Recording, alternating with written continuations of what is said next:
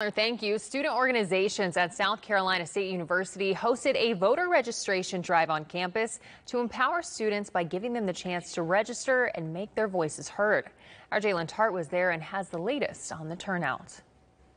On Wednesday, the Xi Psi chapter of Omega Psi Phi Fraternity Incorporated hosted the drive to help boost voter turnout in this year's election. SC State students gathered in the Student Center Plaza to raise awareness about the importance of voting in this year's election. Omega Psi Phi member Ace Conyers emphasized the significance of voting. Voting is crucial.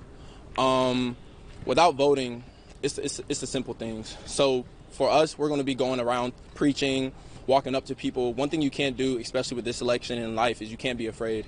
So when we're on campus wearing our letters, or we're on campus being South Carolina State great students that we are, we're going to talk to people. We're going to educate ourselves first and then educate them as well. The drive reflects a strong commitment to the belief that every vote is crucial in shaping the future. I spoke to several students who gave their opinions on how voting can make a difference. Every voter's vote counts. Everybody's vote counts, and everybody wants to be heard. And you're setting yourself up, and you want to vote for the person who is going to help you succeed in the future, and it affects everybody. Like, people want change. They tired of seeing everything going on, and they just want the young people to get more in the community, because everybody's opinion matters. They might start catching up on politics. Like me, right now, I barely know anything about what's going on with the politics.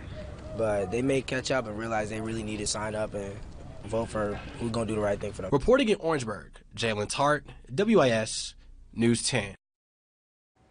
WIS asked how many students registered to vote in this event, but those numbers cannot yet be provided. SC State will have another voter registration drive on August 27th. Tonight, new legal action filed in